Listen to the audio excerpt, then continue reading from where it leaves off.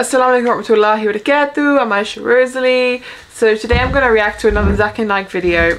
This one is about a German doctor questioning Sharia law with Zakir Naik. I'm super interested to see this. Some people have told me this is one of the best videos, so let's watch it. My name is Burkhard Hofmann. I'm a medical doctor from Hamburg, Germany. I'm a psychotherapist. And in your speech and when I read the Quran, I see a big lack of what I would call the luxury of doubt. There's no doubts there whatsoever. And I see a lot of my patients suffering from that lack of space called doubt.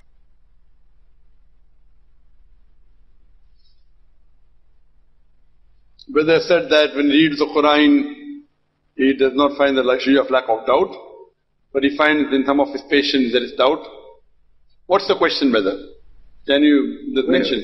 In your speech, in what you presented, and as far as I've read the holy book of Quran, there's a lot of punishment, there's a lot of reward, but there's no space for yourself, for your doubts, for your personal vision.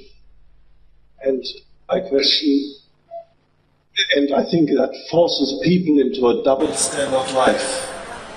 And I want to know your opinion about that. The brother asked a question that when he reads the Quran, he finds a lot of punishment, a lot of reward, and no doubts. It forces you. Brother, would you like a book containing doubts or without doubt? The first verse of Surah Baqarah, the first few verses, Alif Lam Mim La Raiba Fi. Alif Lam Mim, this is a book in which there is no doubt.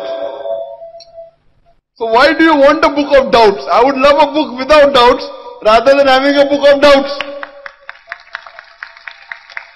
I'll come to your question. But we all have doubts. Sorry? We all have doubts. Yes, doubts of things which we don't know. But I've got no doubts on the Quran, alhamdulillah. I've got doubts on things which I'm not sure about. Of course, I agree with you. But the thing which you are sure, do you have doubt 2 plus 2 is 4? Do you have doubt 2 plus 2 is 4? No. Very good. That's a convention. Correct.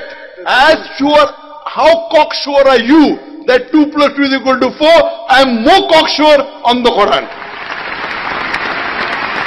Coming to your question. Brother, coming to your question. And answer your question. It depends. Someone may not be sure. So if you go to a villager, he will not be sure 2 plus 2 is equal to 4. So I cannot blame him. He hasn't studied maths. So similarly, because I studied the Quran, therefore I am cocksure, and that is what the Quran says.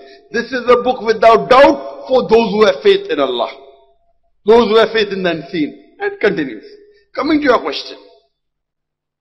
Your part of the question, that in the Quran, there is punishment and there is reward. And there is no space for doubt. This is how the human nature is. I am asking you a question. When someone does good in the examination, what do? You reward him. You may give him a gold medal. You may give him a certificate of excellence, right or wrong? Yes or no? Yes. If he fails, you may ask him to repeat. Correct? That's a punishment. Whether you want to call it a reward or punishment. So this life, Allah says in the Quran, in Surah Mulk, chapter number 67, verse number 2, Alladhi khalaqal mauta wal hayata. It is Allah who has created death and life to test which of you is good in deeds. So this life we are undergoing, brother, is a test for the hereafter. So as the human nature is, how we encourage our children, you do this, I will give you this reward. If you study very well, I'll give you a bicycle. If you study well, I'll give you a computer. Whatever it is. And sometimes he doesn't listen to you. He wants to jump. He wants to jump from a building. You say, don't jump, I want to jump. You must slap him. A father is cruel to be kind. I'll tell you, what kind of father are you? Eh? Then you want to slap your child? You being a psychologist, you know psychology well. If he doesn't listen, you'll give him one slap. Why? Because you want to save his life. No, father, I want to jump. I'm a Superman.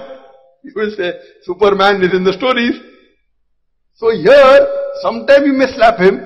A father is cruel to be kind, so that he doesn't jump. So similarly, Almighty God has told the human being, this is a straight thing, that you should not rob. If you rob, there's a punishment of chopping off the hands. Now let's analyze this. See, most of the religions, brother, whether it be Christianity, whether it be Hinduism, whether it be Judaism, whether it be Islam, tells us good things. The difference between Islam and the other religion is, Islam, besides telling you good things, shows you a way how to achieve the state of goodness. All religions say should not rob. Christianity says that, Judaism says that, Hinduism says that, Islam says the same. But Islam shows you a way how to achieve a state in which people will not rob. Islam has a system of zakat. That is, every rich person who has a saving of more than the nisab level, more than 85 grams of gold, he or she should give 2.5% of his savings every lunar year in charity. If every rich human being in the world gives zakat, poverty will be eradicated from this world. There will not be a single human being who will die of hunger. After that, the Quran says, in Surah Ma'idah, chapter number 5, verse number 38, as to the thief, be it a man or a woman, chop off his or her hand as a punishment. Non-Muslim will say, chopping off the hands. In this age of 21st century, Islam is a barbaric religion. It's a ruthless law.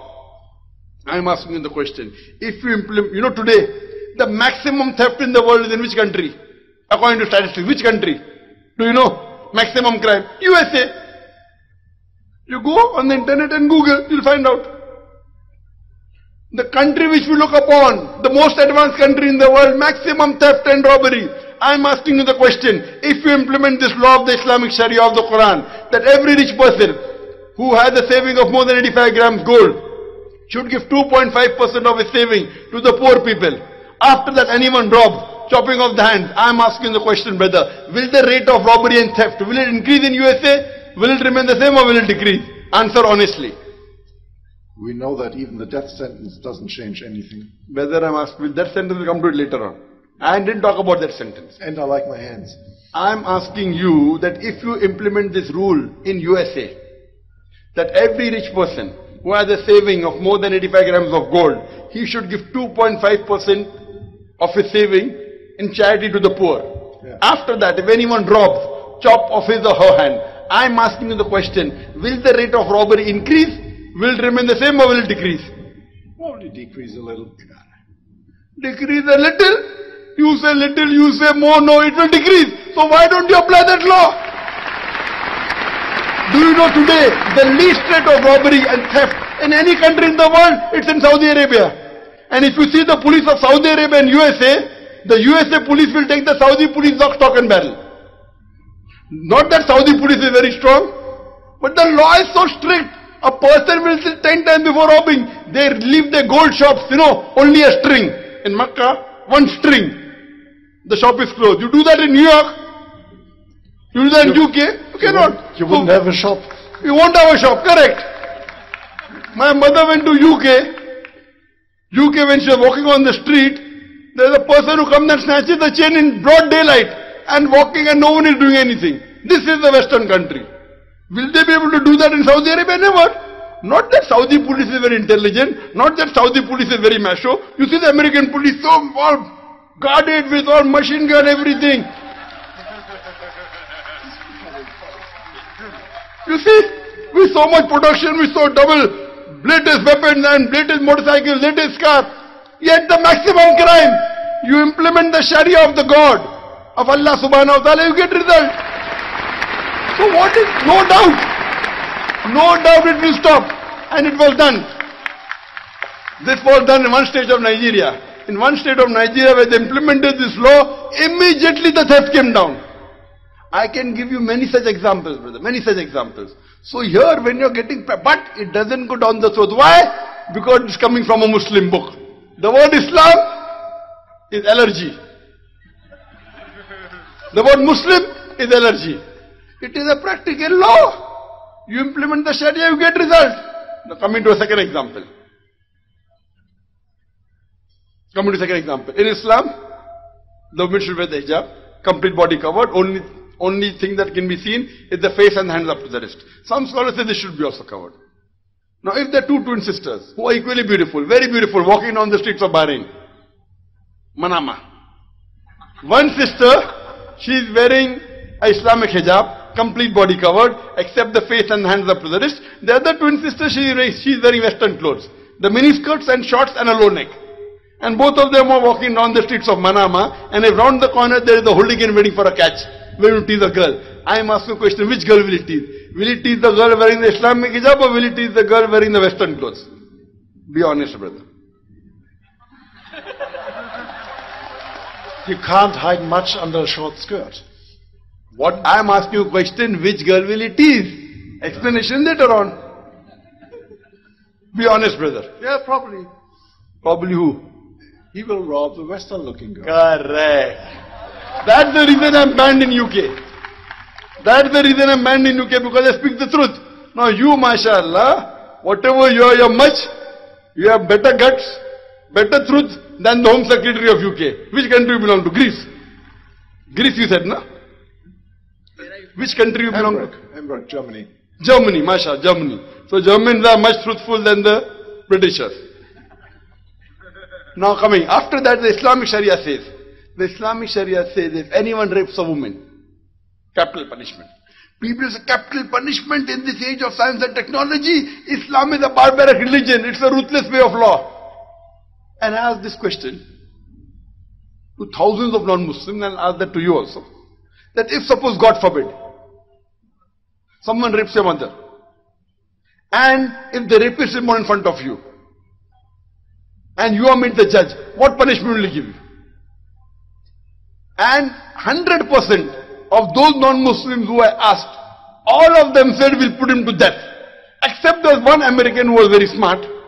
While I was giving a talk in New York, and if I said, God forbid someone rapes your mother, and if you are made the judge, and if the rapist is born in front, what will you give? I will give him 5 years imprisonment. So I told him, according to the statistics of America, the maximum rate of rape in any country in the world, it's in America. According to 1991, according to the statistics of FBI, every day 1,756 rapes were taking place.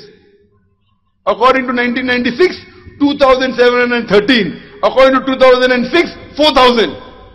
Every 20 seconds one rape is taking place. From the time I'm here, for 3 hours, already more than 150 rapes may have taken place. So this American told me, I will give him 5 years in prison. I said, according to statistics of America, those people that commit rape, after they're imprisoned, only 16% are reported. Out of that, 10% undergo a trial, 1.6%. And out of that, 50% get punishment, 0.8%. 125 rapes you commit, the chances you get punishment is only 1. Very good bargain.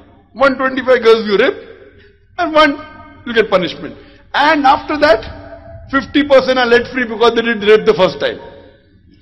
The statistics tell us those people that undergo the punishment, when they come out, more than 95% again commit rape. I told him, if you want your mother to be raped again, you are most welcome. I wouldn't want that. Then he said, no, then I'll put him to death in the first time. I am asking you the question, that if suppose, God forbid, someone rapes your mother, and if the rapist is brought in front of you, and it's proven that he has committed rape, I am asking you, what punishment will you give him? Close to lifetime. Close to life. Very good. So that is what the law says. I am asking you the question, if you implement the Islamic Sharia in America, that all the girls should be properly covered. Any man looks at a woman should lower the gaze. After that, any man rapes, death penalty. I am asking you the question, will the rate of rape in America, will it increase? Will it remain the same or will it decrease? Of course it will go down, but America won't be funny anymore. Correct! That's what America is afraid of. I agree with you, brother. The safest place, you go to Saudi Arabia, you go to some of the Gulf countries, not all, some of the Gulf countries, very safe. You go to Saudi Arabia, you can be cocksure, whether your wife, whether your sister, whether your mother, even if she walks at night, no one will touch her also, and they dare not. So would you like to live in a country, there, I have been to USA many times, giving lectures in big gatherings, been to USA many times, dangerous. To walk at night, the lady is very difficult. They do, some of them do, those who don't mind, but it is not safe. Here, where Islamic law is practiced, safe. So would you like to live in a country which is safe, you are free, no need, no worry to lock your shop, to leave your car? This is human rights. That's what a creator knows the psychology. All your guns will not save you. And people think that if you go to Saudi Arabia, every second person your hands will be chopped off. I've been to Saudi Arabia more than 50 to 100 times. I've never come across a single man whose hands have been chopped off. Some people's hands may have been chopped off, but the law is so strict. A person thinks a million times before robbing. Same before raping he will think. So this is a practical law. I agree with you, no doubt. Punishment, reward, no doubt. You do good, go to Jannah. You do something wrong, immediate. This is human psychology. Now this law of the Quran can even control the American. There's no question. Anywhere in the world you implement the Sharia, therefore Islam is the only religion for the 21st century. Hope that answers the question. Wow, to be honest, I never thought of it like that before. I've honestly never thought of it like that. I thought about zakat a lot, and I thought that I saw one post before and it said that if Elon Musk turned Muslim and gave 2.5% of his wealth as zakat, that there would be no world hunger in the world anymore. He could completely eradicate the entire world hunger, which is absolutely crazy. I couldn't believe that. I don't know if it's true or not, but I couldn't believe it when I read that. But yeah, Zakir Naik is 100% right. If every single person in the world who have to give zakat gave zakat, there would be no world hunger. Like, to me, that's proof in itself that Islam is a beautiful religion. That everyone's searching for the answer of world hunger, right? How do we save world hunger? Everyone's doing all these different things. How do we save world hunger? Be Muslim. That's literally how you save world hunger. MashaAllah, I loved it when he spoke about that. And as well, when I went to Saudi Arabia for the first time, I was very nervous. I was so nervous. Even though I'm Muslim, I still had a bad opinion on Saudi. I'd still seen a lot of things saying that, like, that women get attacked there, and even I heard Muslims telling me, like, be careful, as being a woman there, men are gonna like try and attack you, you might get kidnapped. I was told these things by Muslims as well. So before I went to Saudi, I was very scared, but alhamdulillah, like, honestly, from the bottom of my heart, I had zero problems. Like, just walking the street was fine. Nobody bothered me. Yeah, maybe some people looked here and there when they shouldn't have been looking. That's their problem. Most of the time, most guys lower their gaze. But that's it. Like, I was speaking to my non-Muslim friend the other day, and she went to Oman, and she said the first time in her life that she's never felt uncomfortable walking the streets was in Oman. I'm a very peace-loving person. I wish nobody could get hurt and we could all live in harmony. That's just the person I am. But I also get what he's saying about how it is important to stop theft, because people stealing from other people is a huge problem, and it happens a lot here in London, and it's really awful. It gives you trust issues, and rape is obviously awful as well. And to completely eradicate rape, eradicate theft from society, that would be a huge thing. And I mean, honestly, Islam has the answers. Look in the Quran, you'll find the answers to anything you need, inshallah. Thank you guys for watching. Assalamu alaikum.